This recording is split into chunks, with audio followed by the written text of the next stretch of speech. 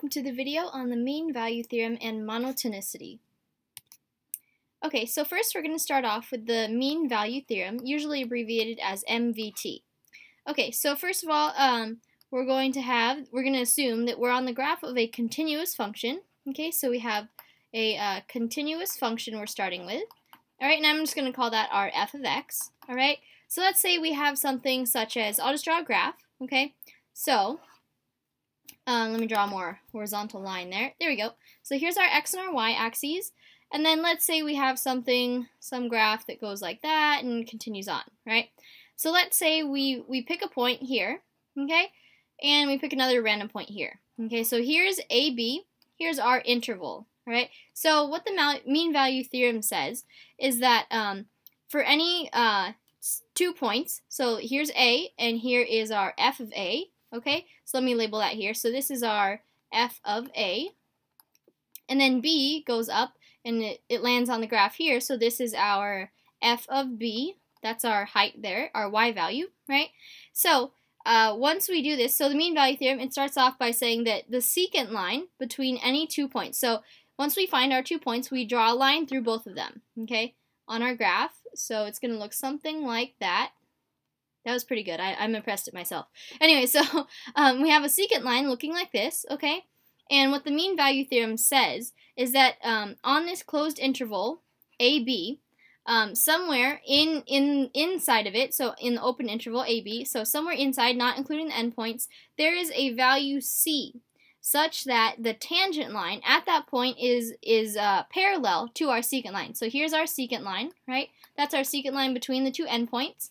And then, so basically, if we shift this secant line up and up and up, there will eventually be a point where it touches the graph only at one point. And this one point happens to be right here, okay, on the graph that I drew. And if we draw our a vertical line down and touch the x-axis, this would be our point C, our random point C inside the interval, the open interval AB. Okay, so here's our tangent line with the same slope as the secant line.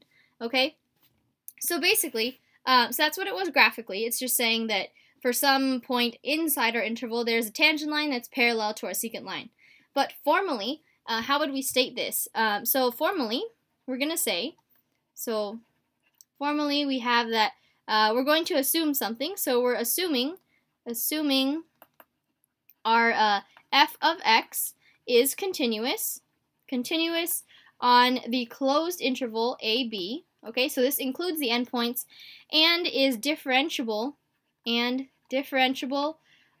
the open interval AB. So it doesn't have to be differentiable at the endpoints. Then this is the mean value theorem I am stating right now. So mean value theorem is formally saying that assuming f of x is continuous on AB, closed interval AB, and differentiable on the open interval AB, then there exists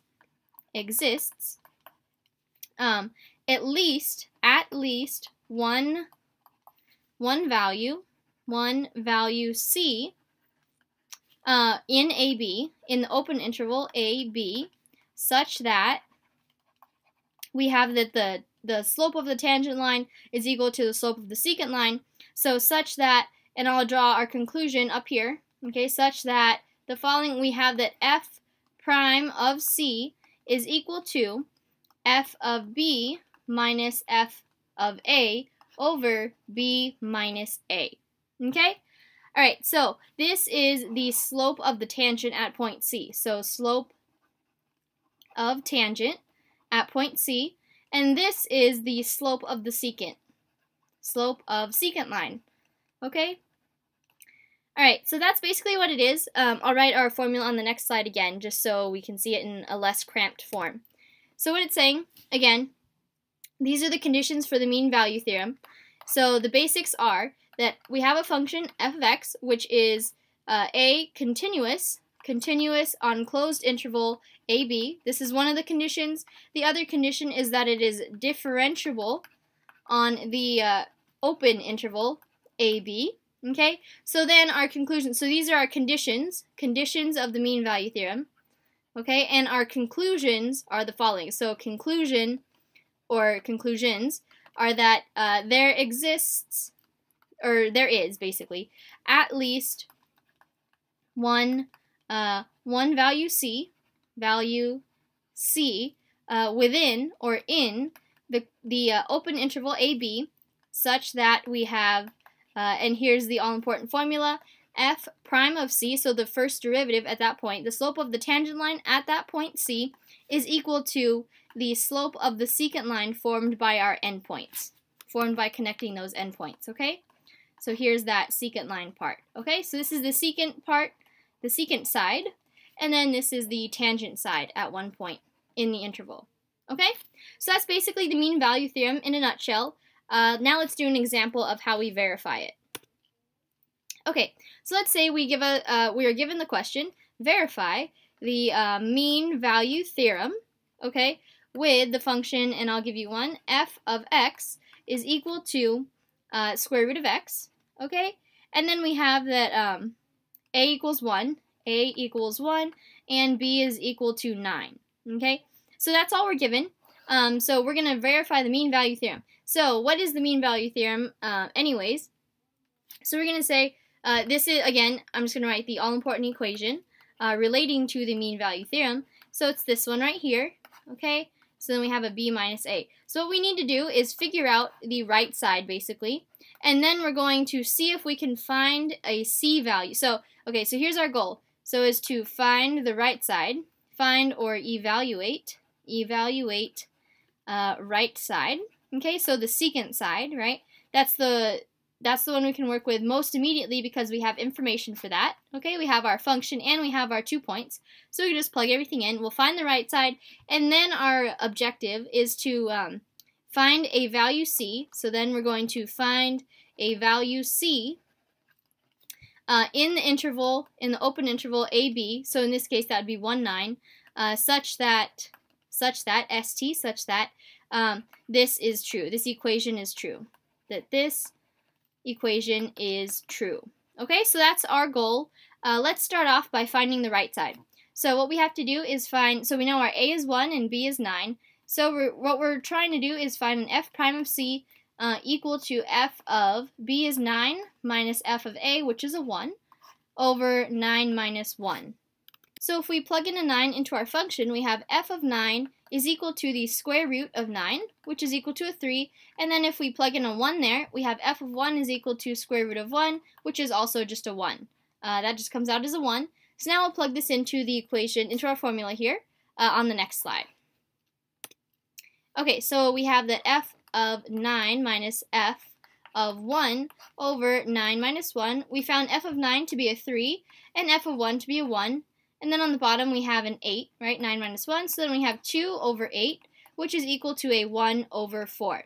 Okay? So again, this was just the right side. This had to do with the secant. So this is our right-hand side. So I'll just put right-hand side. Okay? And then now for the left side, what is f prime of c? That has to equal our 1 over 4. Okay? In order for the mean value theorem to be verified and proven true. Okay? But before doing that, we have to, before even finding a c, we have to figure out what is f prime of x. What's the first derivative? So let's figure that out. Our original function was f of x is equal to square root of x, which is also the same thing as x to the 1/2 power. Okay, so f prime of x is going to be the first derivative of that. So we're going to use our power rule. We're going to bring that guy down in front. So we have a 1/2 in front, and then x to the 1/2 minus 1 is 1/2 minus 2 over 2, so that'd be a minus 1 over 2. Okay? So now we have something that looks like a positive 1 over 2 times a radical x on the bottom. Okay? So now that we have that, this is our f prime of x, and I'll show you where we go from here on the next slide. So we have this piece of information that we want our f prime of c to equal 1 over 4, and now we know that f prime of x is equal to 1 over 2 times radical x. So in order to get this c in there, all we have to do is just plug in a c for the x, right? So f prime of c is going to equal 1 over 2 radical c, okay? And now we know that we want this thing to equal 1 over 4. Therefore, this thing over here must also equal 1 over 4. So let's set those equal to each other. So we have 1 over 2 radical c is equal to 1 over 4. Okay, and see how here now we can solve for our unknown variable, which is c.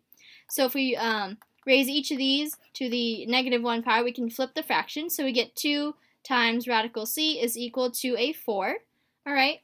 And then we have, if we divide by 2, we get radical c is equal to a positive 2. Okay, so then if we square both sides, we get c is equal to positive 4. Okay, and furthermore, this c value, I'm going to have you recall that our interval, our open interval or our closed interval, was 1, 9, right? Because a was 1 and b was 9. So that was our interval, and 4 happens to lie inside of that interval. Actually inside the open interval, right? So that was the requirement there, that it lies inside, which it does. So what we can say is the following conclusions. So since 4 lies in our open interval 1 to 9 and satisfies the equation f prime of 4 is equal to 1 over 4, which is equal to f of 9 minus f of 1 over 9 minus 1. This verifies the mean value theorem. Okay? And end of problem.